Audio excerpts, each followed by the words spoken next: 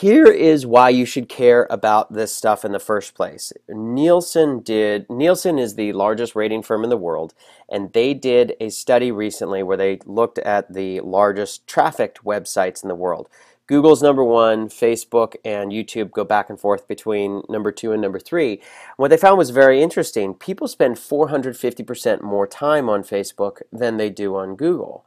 And with 1.4 billion people on Facebook today, and that number going to double in 3 years, so 2.8 billion people, your customers, your fans, your readers, they're on Facebook. And I frequently have people tell me, say, well, you know, my readers, they're in their 60s and they don't really Facebook. That's actually the fastest growing segment of Facebook. So the reality is you're either on Facebook and you're ahead of the conversation, or you are getting left behind. This really is mandatory for any author out there today. And so how does this actually help you? Well, this helps you from something called referral traffic. So what's referral traffic? Well, when you're looking to get traffic from a website, it used to be that the main source of traffic was from Google. And Google used to be the number one source of referral traffic. However, Facebook is outpacing Google for the number one source of referral traffic. So here's the thing.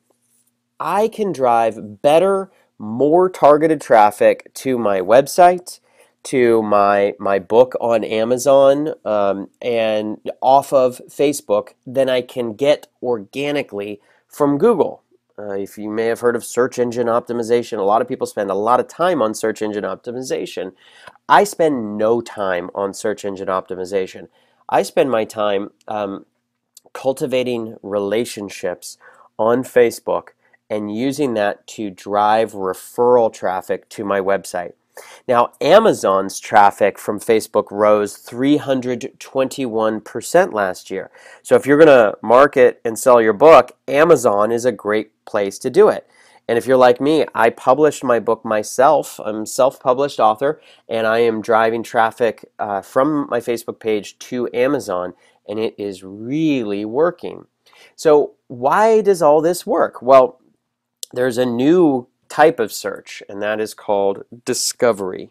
Discovery is the new kind of search. So again, people used to find your business from Google through search, but people are now finding your website in new ways. They are discovering it. So people now are clicking the like button on your Facebook page, and they might find your Facebook page because one of your friends or one of your fans shared a video or shared one of your pictures on your photo album stack or commented on your page, and their friends discovered it in their news feed and clicked on it too. And that's how people ended up finding you.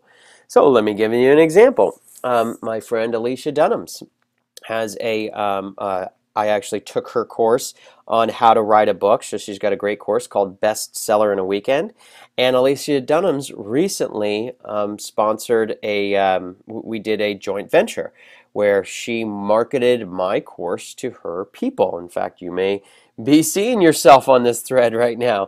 And so while Alicia had put this on, my friend Kathy Morenzi and my friends Russ Burke had found me through Alicia's course and was able, and because we were able to interact, we were able to get some comments in the news feed on this post that Alicia did on Facebook. And because of that, many people actually came to attend our webinar, and many further still ended up purchasing the course, and that is called discovery. So what is, again, if we take discovery and we go a little bit further, discovery is really word of mouth marketing online. Word of mouth marketing online. So here's an example with Maria. Hi, Brett. Jeannie suggested I connect with you, and I'm looking for a social media strategist to help me grow my platform. Not looking for another program, but I'm looking for someone to do it for me. And that is perfect because that is it's somebody who's not just looking for a course there, that's a high-end client looking for one of our very high-end do-it-for-me programs. And if you want to attract high-end clients, word-of-mouth marketing is the best way to do it. And there's no better platform to perpetuate word-of-mouth marketing than Facebook. Here's one on the left of Cindy. Cindy said, hey, yeah, I'm so excited to crack the Facebook sales code. I saw what you have done for Gina DeVee. Gina DeVee is a great coach. She's a good friend of mine, and I've helped her, and I've got a lot of customers who discovered me from Gina DeVee's Facebook page. So word of mouth marketing is alive and well. In fact, I would say about 98% of my customers come to me through word of mouth marketing, and we have over 1,000 customers now. And so that doesn't mean that I have to get a traditional referral from people, but what's happening is people are discovering me through Facebook and word of mouth marketing. The other part of this that is going to be really important for you as an author is friend recommendations drive sales. A recent study came out that showed that consumers are 68% more likely to buy a product that's recommended by a Facebook friend. Now, you and I know that Facebook friends doesn't mean necessarily that somebody is a friend in real life. I have lots of people that I'm friends with on Facebook, and I've even cultivated a substantial relationship with those people who I've never actually met in person.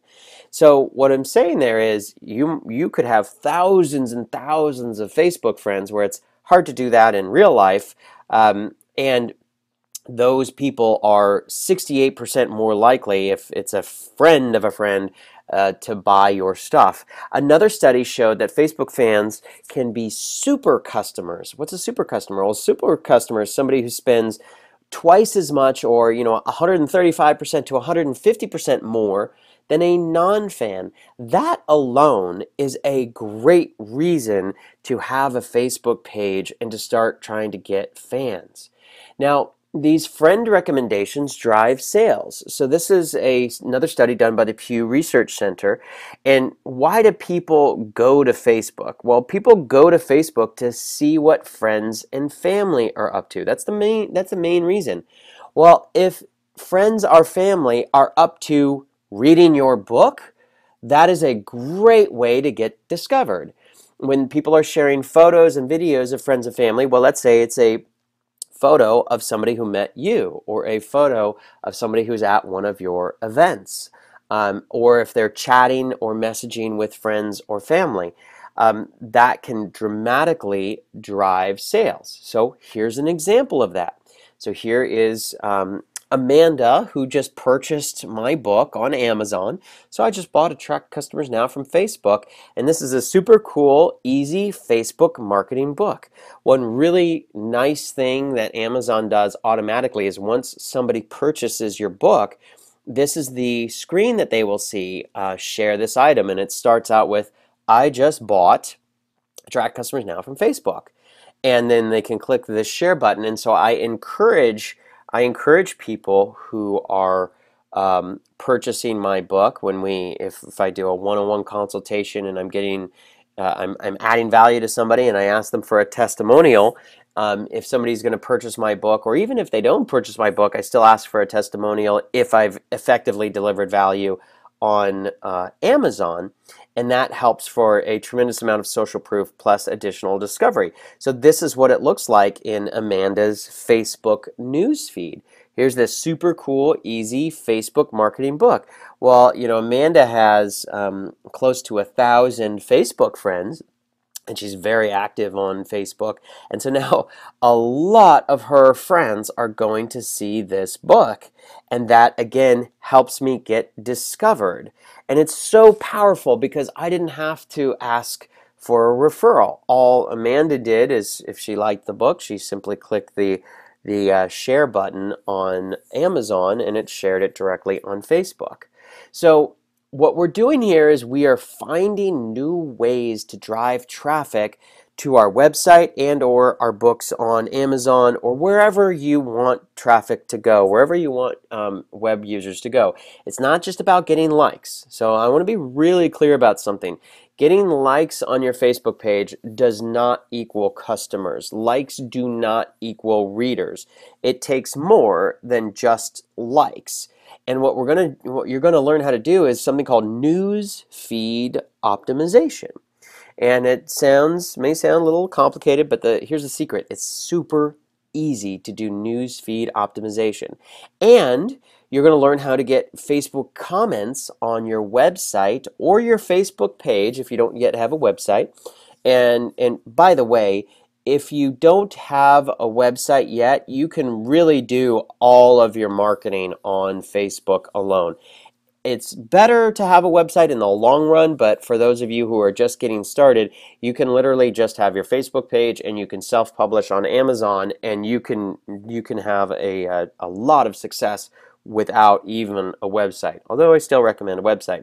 But you can get Facebook comments on your website to help boost your revenue and traffic. And then you get post-purchase shares. So one of the things that I focus on is if somebody buys my product, I want to deliver a lot of value. I want to make sure that they get the value that they came for. After that, once somebody says, wow, that was great, I'm a happy customer, that's when I would ask somebody for a testimonial. And again, it's so much easier than asking for a referral because it can be hard to ask for referrals. It could also be daunting. It could be a little bit scary, but it's not hard after you've delivered value and somebody says the magic words thank you to reply and give somebody, ask someone for a quick testimonial on Facebook. So second only to friends, shoppers, and customers most looked at reviews from people like themselves to decide on a purchase, and it really helps.